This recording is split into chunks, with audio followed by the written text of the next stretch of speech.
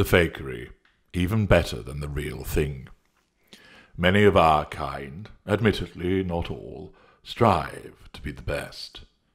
We want to be the best for all to see, and this is very important to the narcissist. We need to be even better than the real thing in order to achieve the prime aims: fuel, control, character traits, and residual benefits. For us, being the number one is what it's all about. We need to win. Achieving success is integral to our needs and our outlook. There are numerous ways we do this to achieve this success, and these methods are not just confined to our kind. Sometimes it's about being first.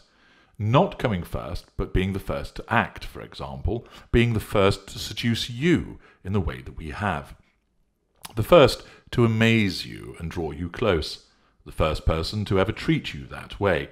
The first to say certain things, take you to certain places. The first to make you feel the way that you do. And this will secure the win, at times.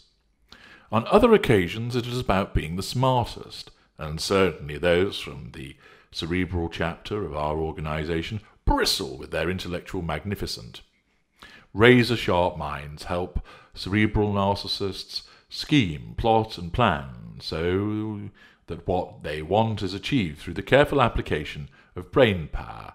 This also will occur with the elite cadre also, and, dependent upon the relevant school, with somatic, but less so. More often than not, however, we achieve this success, the achievement of the prime aims, by cheating. We cheat by identifying those who we want to be like, those people we regard as natural companions for thrusting dynamic people like ourselves. Remember, where this is done by lesser or mid-range, this is done unconsciously, but where greater narcissus or ultra, this is a conscious step. Those leaders, pioneers, and achievers are our natural bedmates, and we make it our aim to ingratiate ourselves with them.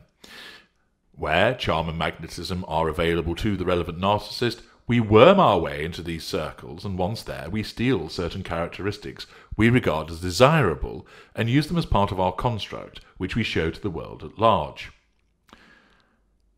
See the video Character Trait Acquisition for more. Accordingly, the achievements of sports people, artists, writers, industrialists, financiers, professionals, and so on become our achievements. The traits that they exhibit of excellence, success, and brilliance are copied and added to our construct so that we portray them to others. They either embellish existing greatness or completely fabricate it. It isn't just pop stars, captains of industry, and polymaths that we do this with. It includes you as well. Now, you may well happen to be the manager of a successful hedge fund, a championship-winning equestrian, or a well-known broadcaster. If that is the case, so much the better. But even if you might not belong to the ranks of the great and the good, you will still serve a purpose for us. Leaving aside the requirements of fuel and control, which are naturally the most important aspects of the prime aims, you also serve a valuable purpose in providing us with traits too. It might not be for the repeated trophies you won playing hockey or football, but your emotional achievements are very much prized by our kind. As I mentioned before, in order to secure the win, we will aim to be first, the smartest, or ultimately cheat. We invariably have a primary source of fuel attached to us, save in the most advanced of our kind, and only for a relatively short period of time, or in the most desperate of circumstances. And that means that for the narcissist there is always somebody from whom we can purloin your emotional traits. We are, as I've explained, unable to feel many of these emotions, but it is necessary for us to be able to replicate them. There is nobody better than someone from the empath family to assist us with this valuable task. Attuned to the world and the feelings of those around you, you are able to experience a wide range of emotions, and to a heightened extent as well. This is fascinating for our kind, and we will observe you exhibit those emotions so we can study, replicate, and use them for our own purposes. You are, in effect, training us by showing us how these emotional expressions sound and appear. The movement of the eyes, the setting of the jaw, the curling of the lips, the flaring of the nostrils, the raising of the eyebrows, the lowering of tone, the expansive arm gestures, 1,000 upon 1,000 different combinations to relay a vast array of emotions, and we are keen students. You demonstrate then to us. It is especially those which emanate from the positive range of the spectrum that we seize on, expressions of happiness, joy, ecstasy, love, compassion, caring, and kindness.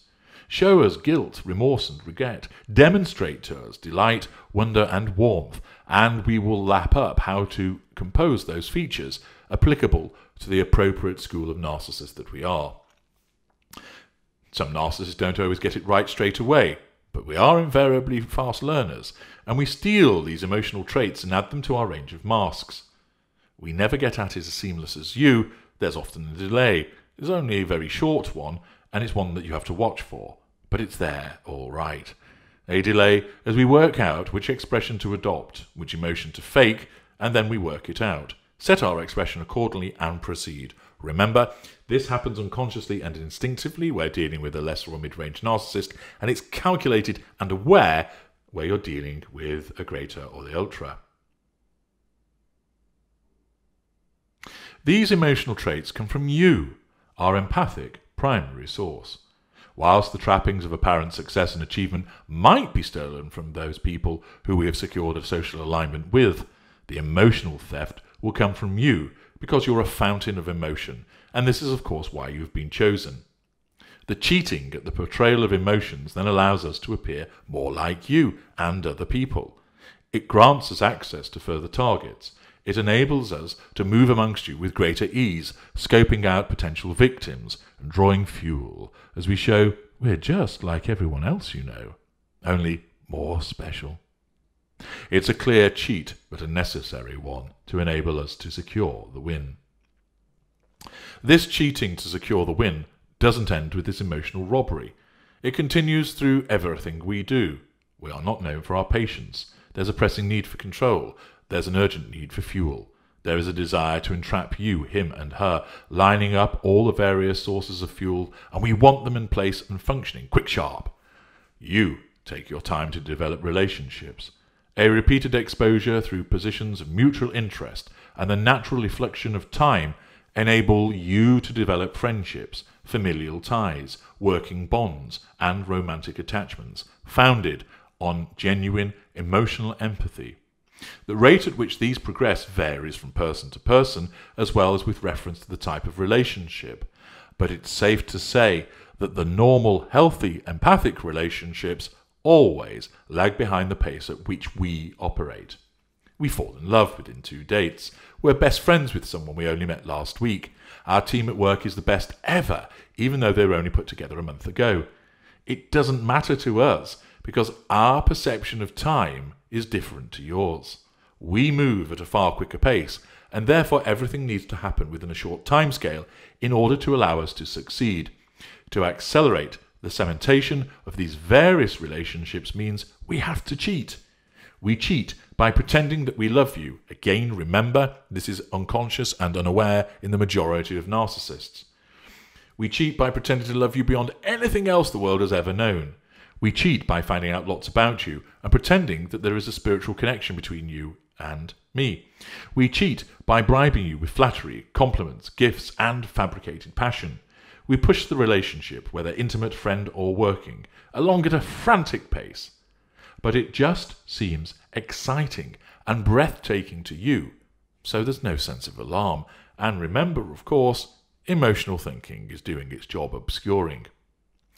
We cheat because we cannot, and indeed we don't know how to, allow a relationship to evolve at a natural pace in an organic way. It must be forced, hurried along, manipulated. Our relationships come fully formed from the spawning vat. They aren't born and grow and develop. This enables us to create our coterie of supporters, our loyal lieutenants, and our facade in double quick time, so that the flow of fuel and the assertion of control is in place and extensive, and thus we achieve the win. We appear popular, successful, and magnetic as we cheat our way to gather traits from everyone else and create near enough ready-made relationships, at least in our minds, to secure that all-important win. Yes, there are those of us at the upper echelon who are first in what we do, based upon genuine ability, which then other aspects are bolted onto.